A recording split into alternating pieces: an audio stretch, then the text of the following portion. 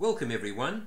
13 days ago I received this letter from Zaw Lin, who is one of the Koh Tao murder scapegoats.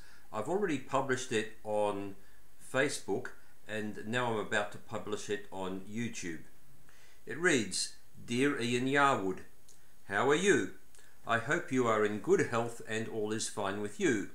I received your letters that you sent to me dated the 20th of August 2022, 25 August 2022, and one very long letter with 14 pages including pictures of world's female guitarists and picture of Andy Hall and you, and some pictures of important people and one nice music for me.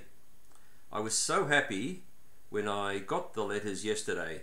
I thank you so much for taking the time to write to me as usual. I also thank you for showing me the cover of Suzanne's book, so now I know what it looks like. And this is the book here, The Curse of the Turtle.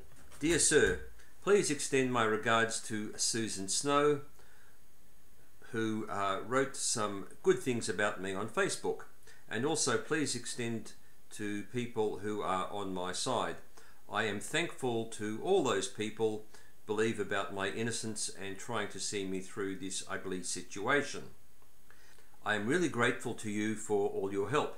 I see that you have a great job to get me out of prison. I cannot imagine how it's hard for you that you are trying. I am really looking forward to your plan that would succeed in getting me out of prison. Thank you so much for your song. I will exercise your songs every Wednesday.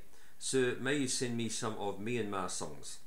I love the singers named Wai Phyo, Myo Gi, Wai Wine and Lin Lin. They were my favourite singers when I stayed outside.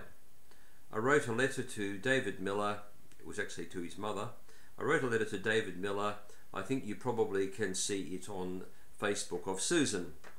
I am fine and just try to playing guitar every Wednesday to get it better than I ever knew it.